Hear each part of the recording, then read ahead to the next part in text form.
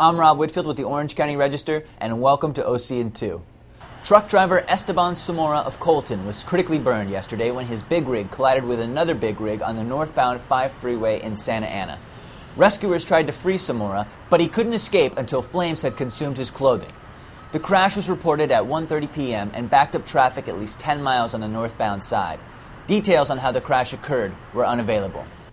The Metropolitan Water District of Southern California is warning of rate hikes and rationing and asks that Orange County residents attempt to save 20 gallons of water a day. Dry weather and an environmental battle limiting the flow from the Sacramento-San Joaquin Delta to protect endangered fish are the reasons for the water shortage.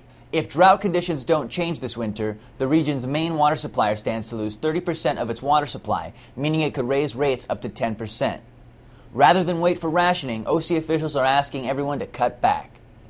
Authorities are asking for help finding a man wanted in connection with a string of armed robberies.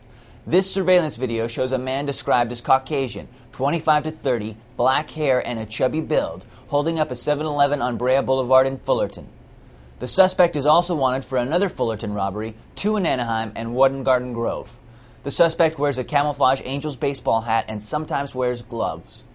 Anyone with information is asked to call Detective Rob Long at 714-738-3396. The Orange City Council decided yesterday that day laborers must provide 2 forms of ID when looking for work at the McPherson Resource Center. City Attorney David DeBerry said that 80% of those who solicit work at the center are undocumented. The Ducks are set for this season's home opener tonight in Anaheim against the Boston Bruins.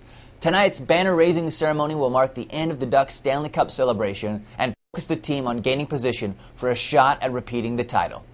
For more about all of these stories and to get your breaking news throughout the day, click on OCRegister.com.